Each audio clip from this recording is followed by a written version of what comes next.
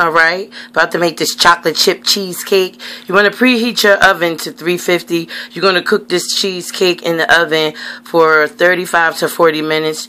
Checking on it, making sure it get pretty and brown. What you're going to need is a package of cream cheese, some chocolate chips, and 1 egg, and a half a cup of sugar. I'm going to show you guys how I mix it all up and how I pour it into my pie shell, a graham cracker crust, or shortbread, whatever you like. It could be a chocolate one. It's all up to you. Alright, I'll show you guys in a second.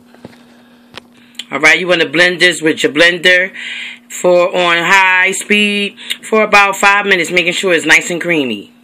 Don't add in your chocolate chips yet. Don't add them in yet. You also want to make sure that your cream cheese is room temperature, which means you want it to be really soft. So if you had it in the refrigerator, at least leave it out for 2 hours before making this pie. You also want to add some vanilla extract. Well, I have the imitation one, it doesn't matter. But you just want to add like a teaspoon of vanilla extract to your mixture, then pour it in your pie shell. Okay, now you want to add in about a half a cup of chocolate chips. Stirring it with your spoon. As you stir it with your spoon, then you pour it into your pie shell. This pie shell here, the graham cracker crust one, and you go. You probably can use a deep shell too, the kind you use for sweet potato pie. But long as you cook it for 35 to 40 minutes, checking on it, making sure it's pretty and brown, there you have it. I'll show you guys the end results. Okay, this is how it's supposed to look before you put it in the oven for 35